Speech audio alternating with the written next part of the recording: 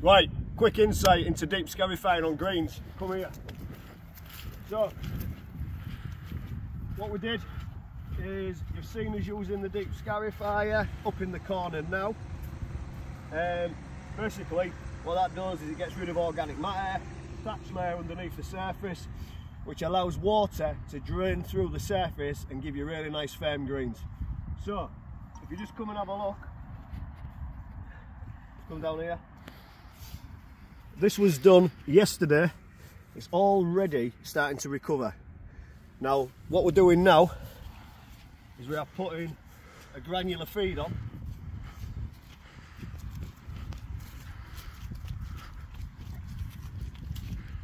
Which is the TX 5116.